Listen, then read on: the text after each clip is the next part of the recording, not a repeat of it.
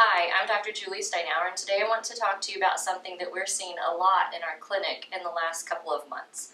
It's a condition called bilateral amblyopia, and what that means is that both eyes don't see as clearly as what they should. We've got doctors who are referring patients into us kind of saying, like, what do I do? They're not seeing very well, and they really kind of have basically no lens prescription whatsoever, so there's not a lot of reason why they shouldn't be seeing well. And what ends up happening is there's many reasons why this goes on, but it's essentially just a neurological or brain confusion, and there's some basic things that we do to stop it. Within a few weeks, usually 3 to 6 weeks, we typically have our patients seeing completely normal 20/20 eyesight in both eyes. And so don't be scared by that neurological confusion, don't be scared by that term, bilateral amblyopia, even though it does sound scary.